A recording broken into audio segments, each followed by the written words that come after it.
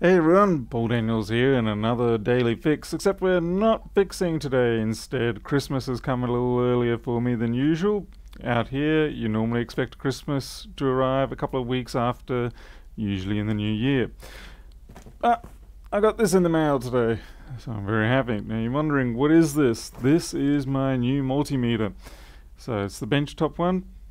So I'm going to be very curious to see how this works, especially after I just spent last night writing the software or finishing the software for the handheld one. So it looks like we've got ourselves a new project. So let's get into it and see what it looks like. Alrighty, proper serious straps there. I'm not going to go AVE into it. I'm just going to be a normal person and curse about the fact that I can't find a proper pair of scissors, so I'm going to use my very expensive snips. They're not snips. Yes they are actually. These are the ones I use for the iPhone 6 and 6S shields, or the 6S shields. Do not use them for your toenails or fingernails, things like that. It'll be just disappointment. Ow! Yep, I know my address is on there. That's just my business address. Let's get this out of the way.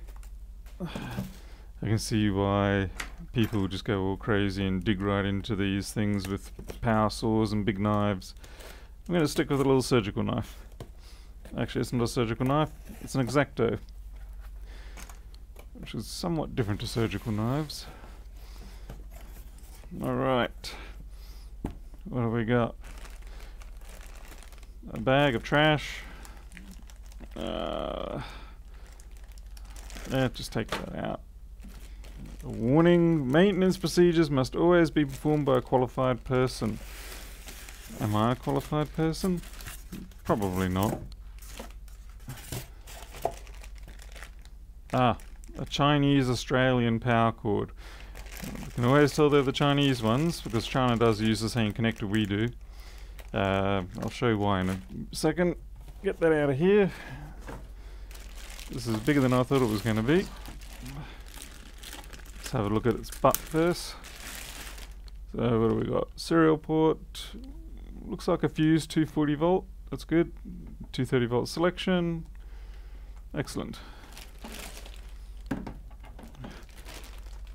Already starting to go that sickly yellow color.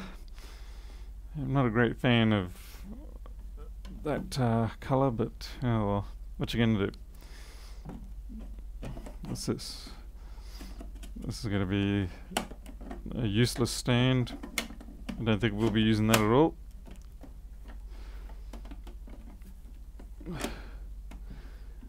Well, it's a nice size, that's for sure. Why are you different? I think you're a fused milliamp.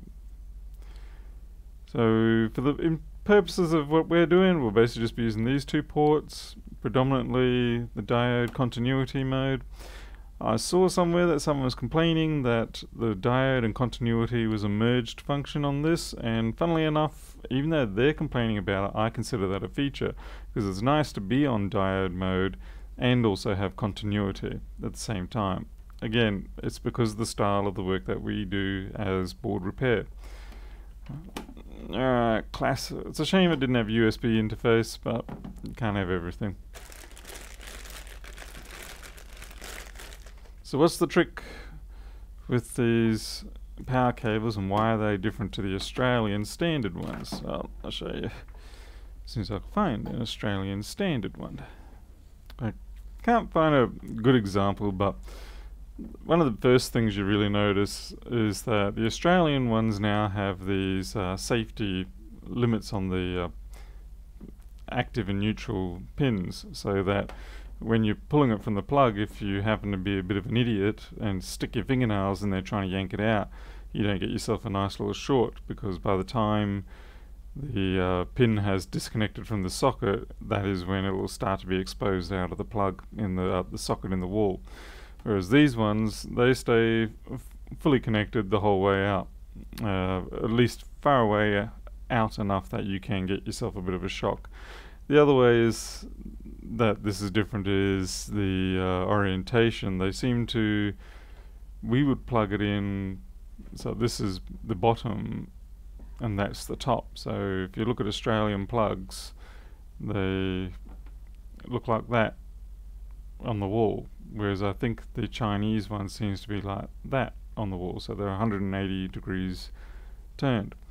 But other than that, they fit perfectly fine, so it's a bit of a convenience, because Australia isn't a very big country, of course, with only about 25 million people, so we don't represent much of a market.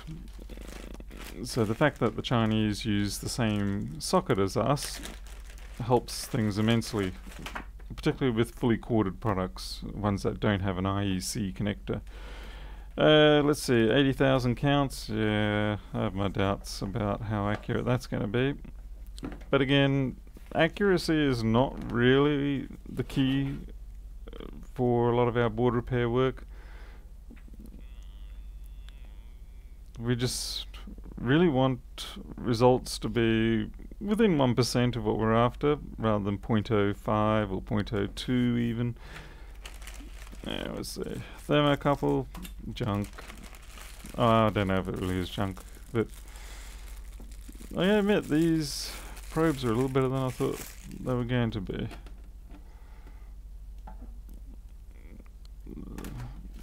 Yeah, the tips aren't so bad. They're not really that sharp, but you can always sharpen them up. But the flex is rather stiff. I do prefer my Hirschman flex. These are high temperature silicon, 60 volt, 16 amp. But you don't have a lot of resistance fighting you as you try to move the cables around, the probes around. Whereas these, you can feel it's already fighting, so they're just going to go straight into the bin, really. What's this?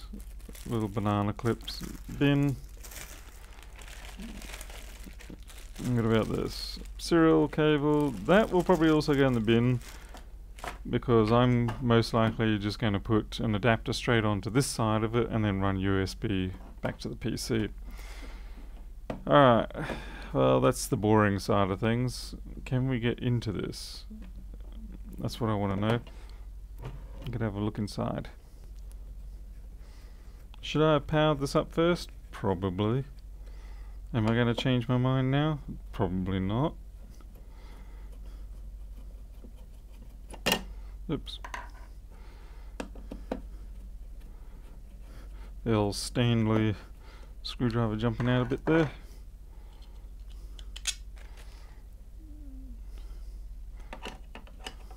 Just going to put this back on in its supposedly correct orientation before I make a mess of things too much. There we go. If you're hoping for a Dave Jones style of intellectual review, you're not going to get it. If you're hoping for an AVE style review, you're not going to get it. Yep, there we go. Alright. Oh, nice. We've got a free plastic spring coil there. So yeah, this is pretty much as expected. Got ourselves a 9 volt transformer.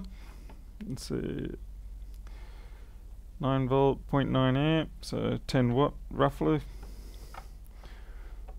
The whole multimeter really isn't just in this front section.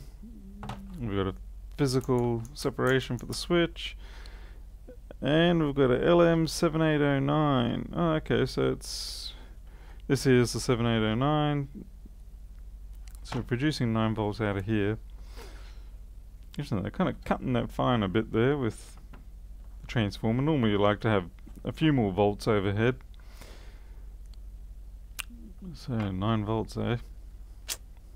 I think we could easily improve on this. I mean, the discrete diode rectifier, we've got 470 microfarad caps. You could probably throw a few more on there just to give it a little more filtering, particularly on the output side. I'm fairly sure there's no filtering there until it gets into here, and then we've got probably 1,000 or something similar. What else we got? We got a buzzer there. I recognise that sort of thing quite a lot because I used to go through thousands of those. That will probably get silenced before I go too far. Set serial port. Well, that there is simply a direct cabling. So if there's isolation, it's happening up here. Fair enough. My stand is already coming out a bit funny. Better fix that up. Alright, the box is back up, but definitely I would say that DC input stage, or the AC to DC converter, that could be improved upon. I was thinking I might get one of those, you can get a monolith transformer block now, and you just simply put your 240 volt in and you get your desired voltage out. In this case it'll be 9 volts, and it's already filtered, ready to go, and it uses switch mode. And as far as I know, the ones I've been looking at, they are also galvanically isolated, and that is quite important if you're doing this sort of work, because this is going to be connected to the mains, and so it is going to be tied to a ground in effect. You don't want to go and stick your multimeter ground side or negative to another one that's several thousand volts difference. If you're actively connected to your mains, if you don't have your isolation, you can have things go bang. Given that this is 9 volts, you could probably get away with putting a 3S LiPo pack in here. Be curious to see what the actual voltage is required on the main board. There we go.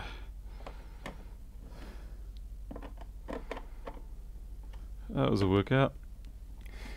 It's past midnight here and it is flippin' hot. I mean, really flippin' hot. I'm sweating. I need an IEC.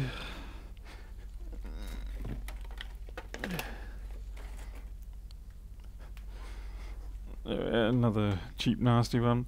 I should point out, before when I was saying about how we have the protected insulated zones here, that's not it's not a mandatory standard in Australia, but it is just one that we tend to use a lot for consumer products that don't require a large amount of power. Okay, so plug it in. Got the power. Let's see. Holy struth, it beeps a lot. Well, that's a pretty good. I reckon you can probably read that plus or minus maybe 15 to 20 degrees. That's pretty acceptable on the bench. That's going to be at about eye level anyway, so it will look like this. Backlight, well, that's very pretty. That actually looks a lot better on the screen than it does in real life, interestingly. In real life, its contrast is a little it's not sufficient to really make it worthwhile. Like I said, definitely looks really good on the recording, but not so much in real life. In real life, this is a better mode. Let's see. What have we got? Diode mode. My goodness, that beeping is annoying already. 3.1. Okay, so the maximum diode mode probably going to get is 3.1 volts. That's acceptable for what we're doing. My big Protec 608 will go up to 20 volts, which is good if you're doing Zener testing, but for continuity, short detection, things like that, 3.1 is more than ample. So ohms, yeah, all just nice. That does tens of microvolts, convenient. Hundreds of microvolts rather. You've got millivolts, 100, 200 millivolts, microvolts. Yep, you can tell it's midnight or past. Capacitance mode, I might actually be using that later. Temperature, let's see what it reckons it is here. It reckons it's only 26. I can tell you right now, it feels a damn sight hotter than that. I think the humidity is up at about 90%. Well, it looks like it's working, so let's see. I'm going to have to find a way to show this while I work on it. It's a little hard because the cord at the back here is kind of pushing things out of the way. Let's see if I can bring the... No, I'm just going to cause trouble. Oh well, it works.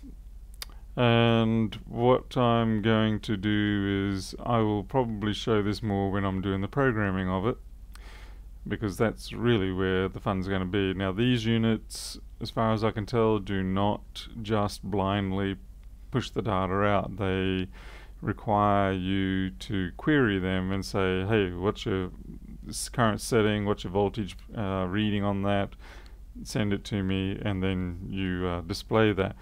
The upside of it being like that is, and because of the fact that it's all touch button mode select, is I can programmatically change the modes as required, which can be quite convenient if, say in Flex Board View, if I'm going through a diagnostic sequence and I say it's time to change over to diode mode, please go and check this particular value, then I can tell this particular meter to do that rather than having to rely on the person to press the appropriate button. So that's a positive advantage of the more complicated interface. Alright, we're going to shut that down. I think we'll leave it at that. It's not as pretty as I wanted. I really was hoping for a whiter case, but these beige yellow ones will take me back to my years in the 1980s and 1990s. And yeah, that power supply there will live for the moment, see if it misbehaves, but more than likely I will look at upgrading that in the future.